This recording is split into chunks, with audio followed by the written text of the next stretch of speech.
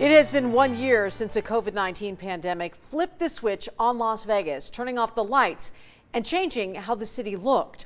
All week, we will have in-depth coverage looking at the past, present, and future.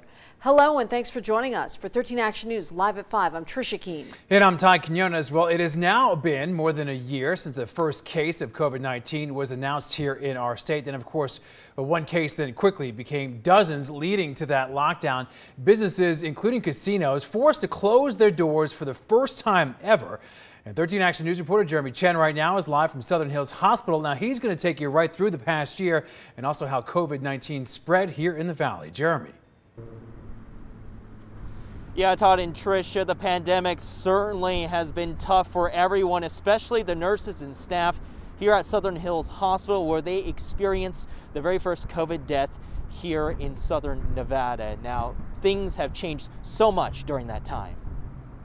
We are announcing the first presumptive case of coronavirus in our community. And that was Dr. Furman Leggen with the Southern Nevada Health District making that announcement in early March of last year. Now, it was the start of a series of events that eventually led to the state shutting down a couple weeks later. Now, this particular case wound up being Ronald Pipkins, who health officials are calling patient zero. He spent weeks in the hospital before being discharged and still has lingering symptoms. His short-term memory is slower and he has full body muscle pain and fatigue. Pipkins says he feels blessed to still be alive, but is keeping those who lost their battle with COVID-19 close to him. So many people are never going to see their loved ones for the holidays that was able to be with my kids. Father's Day, Thanksgiving, Christmas, best Christmas I ever had, and my heart's out to the people that have lost someone.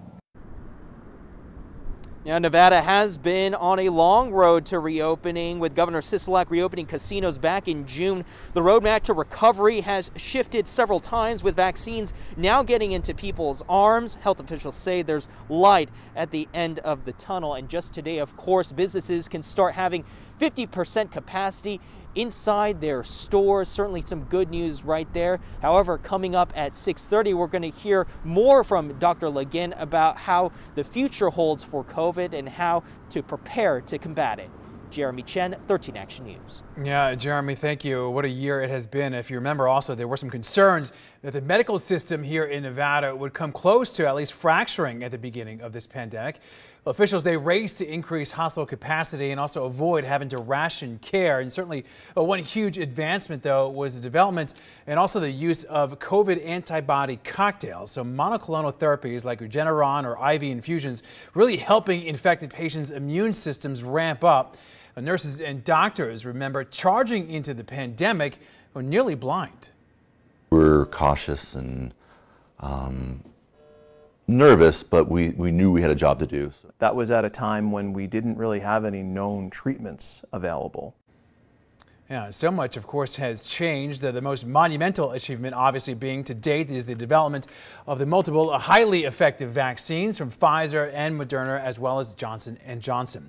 And our Lights Out coverage will continue tonight at 6. We're going to have different stories all week, really looking at what we experienced over the past year, while also looking at the present and then the future in regards to this pandemic.